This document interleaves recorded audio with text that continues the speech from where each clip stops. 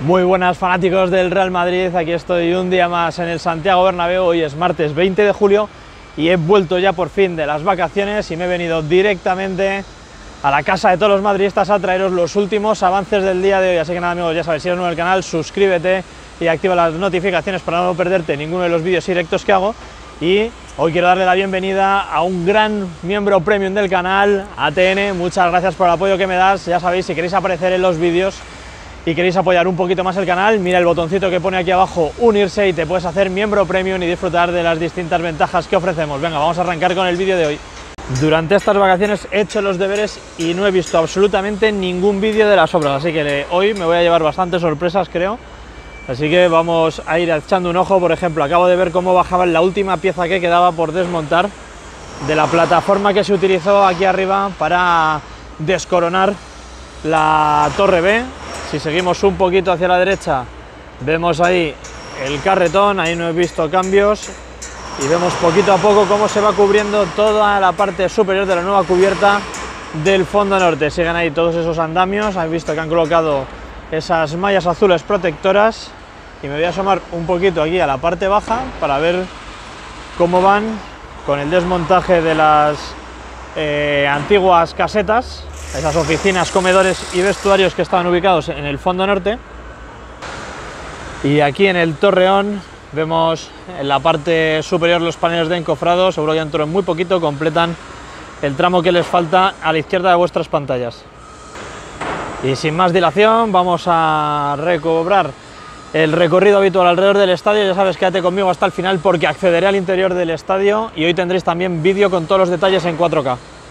Bueno, vamos bajando. Según la última actualización de Nuevo Bernabéu, la megacercha de la antigua cubierta de Padre Damián va a bajarse ahora para la primera semana de agosto. Se va a bajar en toda esta zona de aquí de la calle Padre Damián y se despiezará. No se va a llevar a Valdebebas como algunos me habéis propuesto en los comentarios. Vamos a echar un vistazo al nuevo torreón y al nuevo edificio, el lateral este, a toda esa nueva estructura. Vamos viendo cómo va tomando cuerpo, y dentro de muy poquito, porque en la parte frontal del lateral este ya están en cota cero del parking, están terminando de hormigonar los últimos tramos. Dentro de muy poquito todo el edificio lateral este comenzará a crecer y se va a trabajar también en la adecuación de dos accesos nuevos, tanto en la puerta 55-57 que está por esta zona como en la puerta 44 que está por ahí abajo, para poder adecuar los accesos y las salidas para la vuelta al fútbol en la primera semana de septiembre.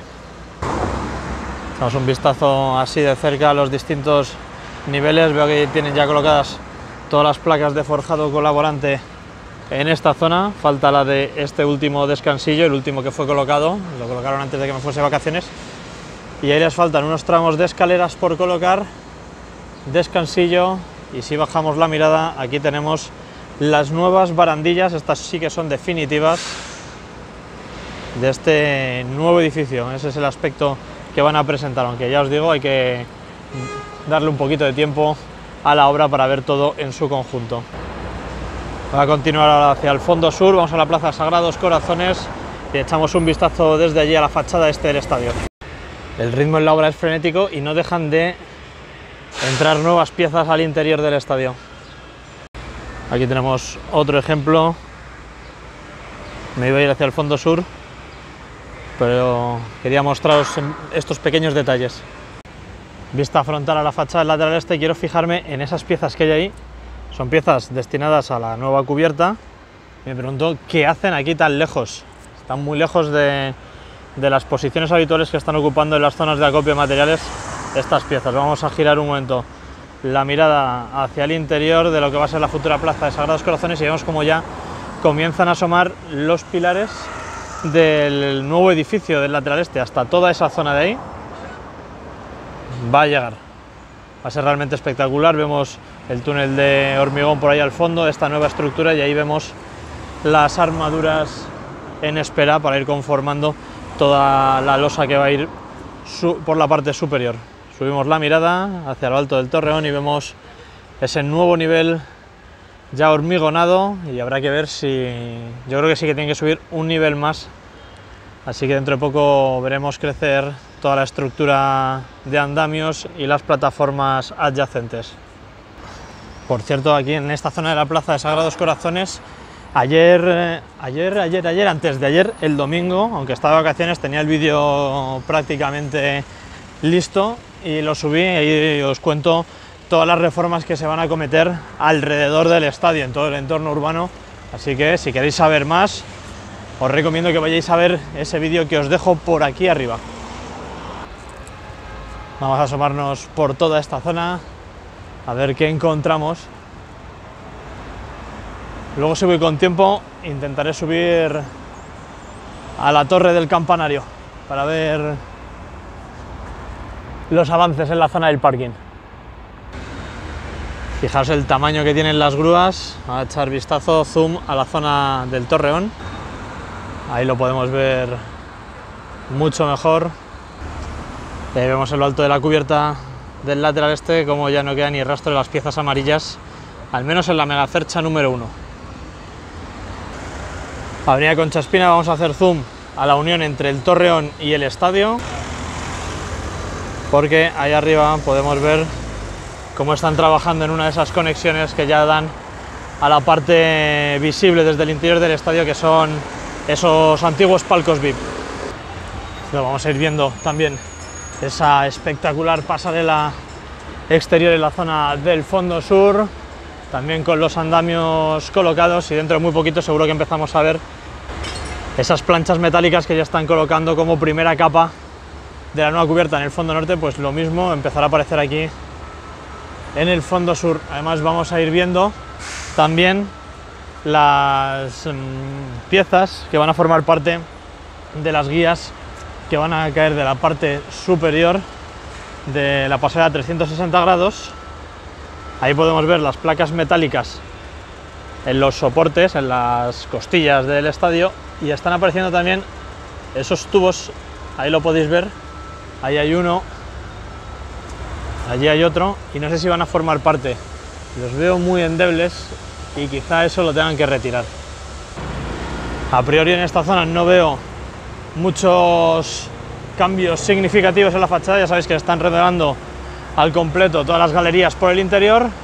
Ahí arriba sí que puedo apreciar cambios porque están retirando los restos de pasarelas que quedan de la antigua cubierta del estadio. Veis ahí que falta un tramo y sin embargo por aquí todavía queda ese tramo horizontal de color gris con los focos de iluminación. Eso va a ir desapareciendo en muy poco tiempo.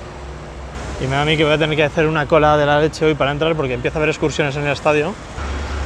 Avenida Concha Espina, llegando a la cada vez más raquítica Torre B. Vemos ahí la plataforma del montacargas, los andamios y demás. Todo eso se está replicando también en el fondo norte, porque lo he podido ver antes cuando he pasado con el coche por ahí. Hacemos zoom para verlo.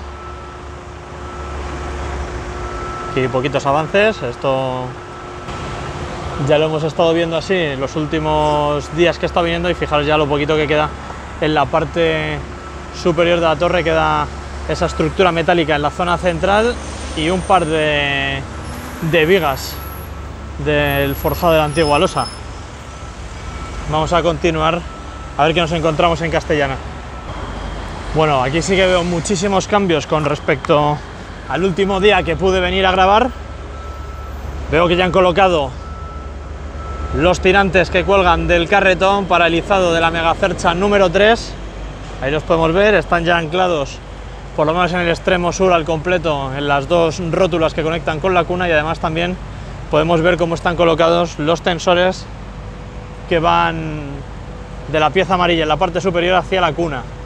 También, si me fijo en la nueva Torre B, muchísimos cambios. Han colocado muchísimos paneles de las barandillas exteriores. Ahí lo podemos ver, ya están hasta en la parte superior al completo, faltan algunos tramos, pero bueno, esto va cogiendo muy buena pinta. Y aquí otro plano desde la parte inferior de la torre. Bueno, vamos grabando ya frente a la Torre B. muchísimos nuevos materiales, lo vemos ahí. Aquí no dejan de llegar materiales nuevos para la cubierta, esto es tremendo. Ahí al fondo podemos ver cómo empiezan a asomar las primeras fábricas de ladrillos en el perímetro de la nueva torre, en la parte inferior. Y vamos a ir cruzando y nos vamos hacia Paseo de la Castellana, mientras empieza a asomar ya el sol por encima de la nueva torre. Aquí vamos a fijarnos en las nuevas piezas que han llegado. Bueno, ahí al fondo más movimiento de piezas para la cubierta. Hago zoom un segundo que lo veis mejor. Ahí podéis verlo, muchísimo movimiento en la obra. Y estas las nuevas piezas que acaban de llegar y que habrá que ver dónde las depositan. Vamos a ir subiendo la Castellana dirección fondo norte a ver cómo va la torre C, la nueva y la antigua, y también el fondo norte. Además vamos a ir viendo los avances en las dos megacerchas ya en el extremo más norte del estadio. Aquí ya tienen montadas por completo estas nuevas oficinas, vestuarios y comedores. Vemos cómo ya tienen colocados todos los cordones superiores de las dos megacerchas. Están trabajando en las uniones que quedan en las mismas. Ahí les podéis ver trabajando en esa unión atornillada inferior. Bueno, con respecto a la nueva torre C veo importantes avances en la colocación de los paneles, y con respecto a la antigua les queda por demoler el hormigón de la parte central de la salosa. Veo ahí arriba que asoma un poquito el brazo del robot que se tiene que encargar de picar ese hormigón. Seguro que esta semana se lo han ventilado ya. Podemos ver como aquí del carretón todavía no cuelgan los cables necesarios para el izado, pero sí que tienen colocadas ya las rótulas en la cuna inferior, ahí las podemos ver, y ya están colocados también los tensores que caen de la pieza amarilla de la parte superior de la megacercha número 3. Aquí tenemos megacercha número 4 a la derecha, megacercha número 5, o sea, número 4 a la izquierda. Con esos avances ya está prácticamente completa, le deben de quedar unos últimos tramos de pasarela de servicios a la 4 por instalar, los que van por esta parte de aquí interior. Por cierto, luego cuando acceda al interior del estadio voy a sacar planos de cómo va creciendo la plataforma de Castellana hacia la fachada. Eso es porque va a ayudar a la ejecución de la viga museo. Vamos a recuperar, vamos a terminar lo poco que nos queda aquí por el fondo norte. Aquí vemos cómo están replicando la estructura del montacargas del mismo modo que lo han hecho en el fondo sur. Hacemos zoom, acercamos la imagen y veis ahí los soportes metálicos que poquito a poco van creciendo. Voy a girar la cámara para que veáis también un plano desde otro punto de vista del aspecto que presenta la torre C. Y desde esta zona continuamos haciendo un recorrido del skywalk y la estructura de la nueva cubierta del fondo norte. Ahí vemos al fondo cómo comienzan a asomar las primeras lamas metálicas de esa primera capa de la cubierta del estadio. Bajamos por la fachada y vemos cómo desaparecen las oficinas en esa zona, y si no recuerdo mal en el fondo norte se iba a construir otra plataforma auxiliar. Con esto vámonos hacia el interior del estadio para ver todos los avances que están produciendo dentro de la casa de todos los madridistas.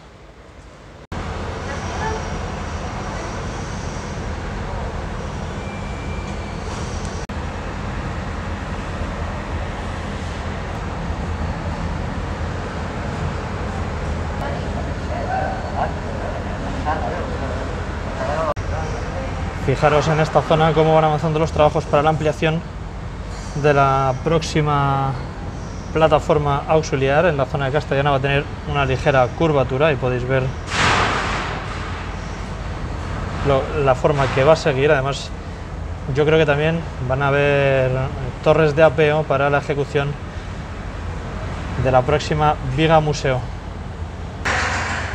Y desde aquí un nuevo punto de vista. Y por cierto, creo que las piezas que hemos visto al principio del vídeo que llegaban a Paseo de la Castellana son soportes, porque tienen la misma forma que esta de aquí. Fijaros la gran cantidad de ellas que se están acopiando en el suelo.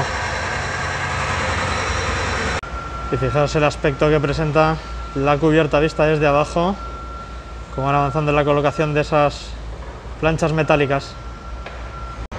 Fijaros en el aspecto que presenta el anillo de tribuna del Estadio Santiago Bernabéu con los palcos VIP completamente picados. Esto es muy parecido a como es el Allianz Arena, por ejemplo. Para que ver si se queda así o se remodelan por completo los palcos VIP. Yo imagino que los remodelarán porque los de aquí costaban un auténtico dineral. Pues nada, chicos, aquí estamos, 20 de julio, me parece espectacular el ritmo que lleva absolutamente todo en esta obra. Voy a ir recorriendo con vosotros los detalles que veo en el día de hoy.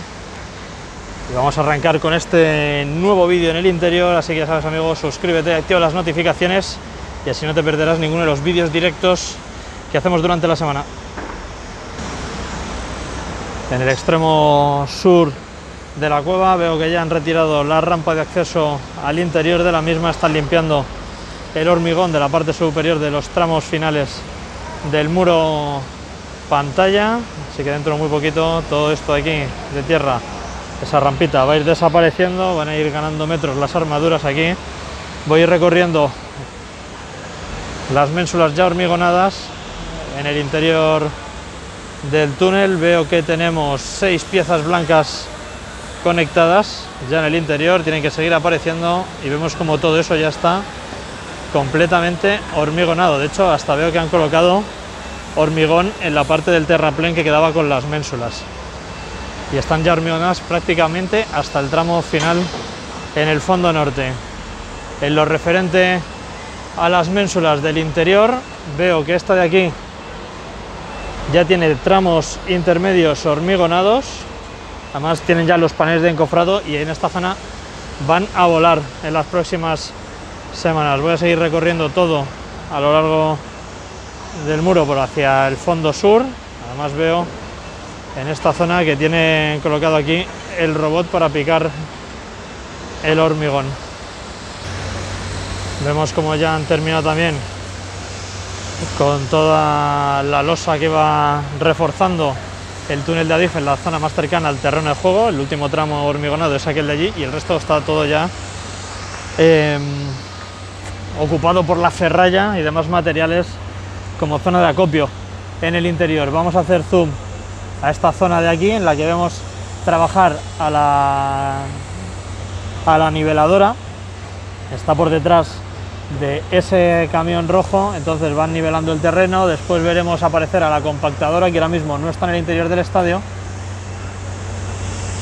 y vamos a hacer zoom a toda esa zona norte que tanto ha dado que hablar estos días. Y por cierto, os voy a mostrar esas nuevas piezas de color amarillo que han llegado, que no sé qué pueden ser. Ahí las vemos, son piezas bastante grandes, parecen soportes verticales y habrá que ver cómo encajan. Voy a haceros un recorrido a lo largo de la zona hormigonada en el terreno de juego. Ahí podéis ver esas piezas de color azul que no son otra cosa que moldes para el hormigonado de la losa de hormigón que tienen que hacer en toda esa zona. Veo que ahí en el fondo han estado colocando otras piezas de color amarillo, un color amarillo similar al de las nuevas piezas que han llegado y que seguro que tiene que ver algo con el código de colores que se está utilizando en la obra. Increíble, no te puedes ir 4 días de vacaciones, que por cierto además hace un calor en Madrid tremendo, con lo gusto que estaba yo en Vigo a 20 graditos de temperatura. Mientras vemos cómo continúan avanzando los trabajos en la zona del terreno de juego, me voy a fijar ahora en la zona de la grada del lateral este. Veo que han colocado allí unas vigas transversales que conectan con los muretes de la zona de tribuna y el refuerzo del túnel de Adif. Yo entiendo que ahí estarán retirando tierras en la parte interior y esas vigas sirven para que no cedan los muros.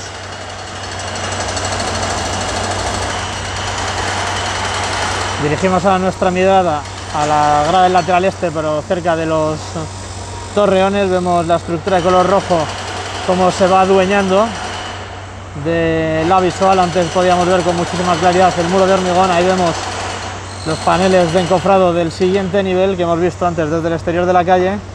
Y si volvemos a bajar la mirada y vemos la zona en la que se está trabajando, en la ejecución de ese nuevo pilar. Y ahí de nuevo vemos el siguiente, pero en el extremo del fondo sur.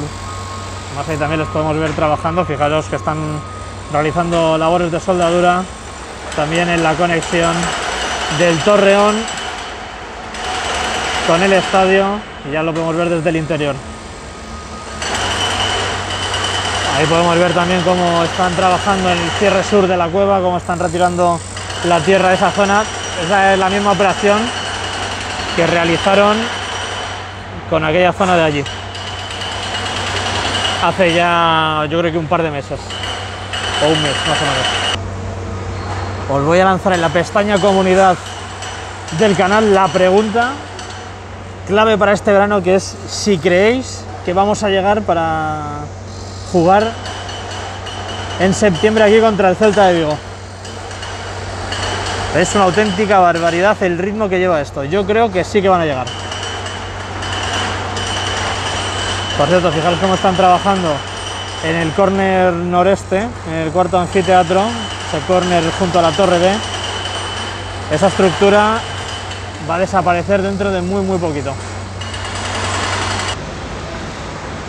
Bueno amigos, con la zona clave de las obras en el interior del estadio me despido. Recordad que vais a tener vídeo en 4K con todos los detalles dentro de un par de horas. Así que ya sabes amigos, suscríbete, activa las notificaciones y así no te perderás ninguno de los avances de la casa de todos los madridistas. Nos vemos en próximos vídeos amigos. A la Madrid, hasta la próxima.